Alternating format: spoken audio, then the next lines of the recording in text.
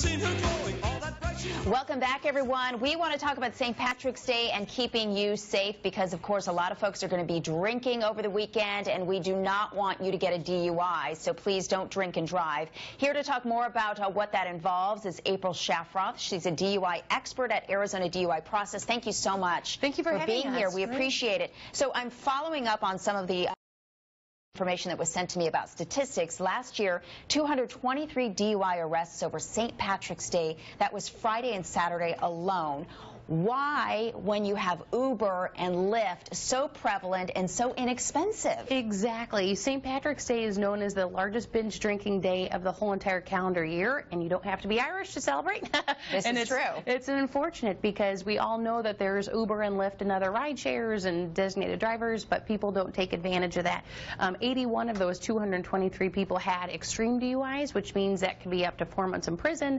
You could lose your license for 3 years, so it's a big deal. So that's where we're here through DUI Process to talk about alternatives, and then if you do get convicted, that's where we come in to kind of walk you through step by step. Well, it's also an education process to talk to people about what is actually involved. What, first of all, is the legal blood alcohol level? Good question. So in Arizona, we're a zero tolerance state, which means you could technically have just a sip and it would be in your body, but 0.08 is what they're considered to be intoxicated for a DUI. Okay. And then extreme is a 0.15 or above. And then there's a super extreme, which would be 0.2 and above. So what are the different punishments? So basically in Arizona, the first DUI offense can range, average cost is $10,000. So for your first DUI offense, you have jail time. You have to go through several different steps, which is what I come in to help walk you through. You have to get an interlock in your system.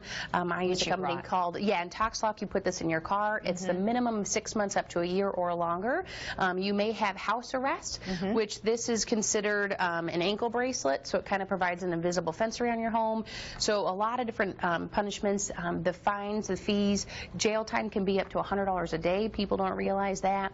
It affects your insurance, and counseling, you'll have to take traffic survival school. So a lot of different avenues, even for your very first offense. So that's where we, through DUIprocess.com, say, okay, with the top of the line vendors and discounts and just really guide you through how to do that, because it's so overwhelming and people don't understand. You could lose, depending on your position, you could lose your job in different fields. Tons of ramifications. Well, on top of, like you were talking about, the financial costs, there are also those long-term costs which could impact you in the future. Absolutely. So as a DUI, you're not eligible for even the basics of life insurance for a certain amount of time. People don't understand that. So lose your license in different places for working. So it can affect you financially. It can affect you where you can't drive. If you're a commercial driver's license, it affects you that way as well. Talk to me about the incarceration versus the bail costs. What is the difference there? Good question. So it depends on the case. So your first offense, it's a minimum of 24 hours in jail, but it could be, depending on the case, it could be anywhere from a week. You can opt to do home arrest, depending if the judge lets you, and that's where you would do an alcohol or ankle bracelet monitoring. So it's an insane amount. The attorney's fees are $2,500. So fines, fees for that would be up to $10,000, or up to a total of $10,000. So do not drink and drive. Do not very drink and expensive drive on so many levels. What did you bring here? These goggles? These are fun. These are the type of goggles that you put on that talk and measure what your blood alcohol content is. Because a lot of us, when we go out for happy hour, especially on St. Patrick's Day, a lot of us start after work, and we have a short window, and we just pretend that we're Irish and do it as much as we can. And so your body takes an hour to process one drink. So if it's a glass of wine or a beer or a shot of alcohol, 1.5 ounces, it affects your body all the same. And it takes an hour per drink to process out of your system. So if you have 4 or 5 drinks in a 2-hour time frame on St. Patrick's Day, that's going to take a long time. So these glasses we use for a lot to demonstrate how distracted your vision is. So when you have even your first drink, it can dim your vision, it can slow your motor skills. People say, I'm going to have food, alcohol, appetizers, and drink my water. Does that really matter?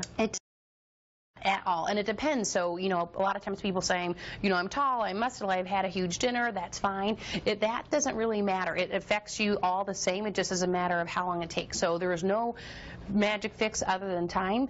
Caffeine and coffee, water. No, you'll have better luck if you run around the parking lot for an hour and a half compared to eating a appetizer. Exactly. So it's crazy. Such valuable information. Thank you so much. Thanks. We appreciate it. I want to refer people to the website. It's azduiprocess.com if you have more information that you need. And obviously, it's free. It's free. We'll put some more information on our website. Thank you. The most important thing is do not drink and drive. Do not drink and drive. Thanks for having us. Thanks for being here. We appreciate it. All right, when we come back, more Arizona Daily Mix. We'll talk about Pat's roast last night. Boy, was it a good time. Don't go away.